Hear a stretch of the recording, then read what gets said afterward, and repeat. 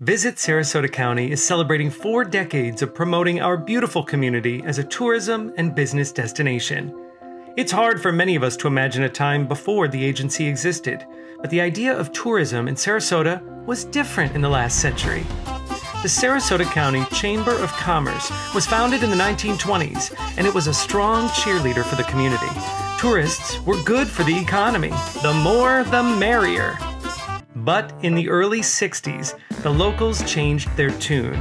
They didn't want so many visitors, and funding for any tourism promotion was cut. It stayed that way for the next several years. A tourist tax was proposed and put on the ballot in 1979, but it was shot down. Case closed. Until 1982.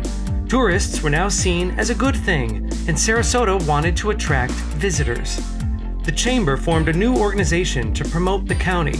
It later became the Greater Sarasota Tourism Association. They revisited the tourist tax. They placed it on the ballot in 1988, and this time it got approved. The Tourism Association grew and evolved, and so did its name. In 1989, it became the Sarasota Convention and Visitors Bureau. Of course, there wasn't a convention center in Sarasota, but they had their eyes on the future.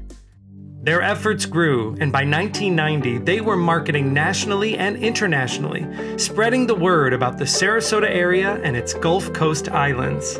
While the beaches and islands are beautiful, they weren't the only draw to visitors. The Sarasota CVB acknowledged the exceptional arts community and even trademarked Sarasota as Florida's cultural coast.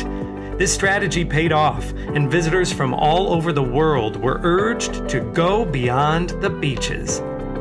From beaches and arts to sports. By 2002, amateur sports tournaments were hot, and the CVB formed a brand new sports commission. And in just a few years, welcomed the Baltimore Orioles to their brand new spring training home at Ed Smith Stadium. And celebrated a brand new international rowing facility at Nathan Benderson Park. The Sarasota CVB became Visit Sarasota County, a call to action that is answered by visitors year after year. In the last 10 years, Visit Sarasota County has continued to promote the area as a destination, and it has worked with local business and civic leaders to develop our existing assets.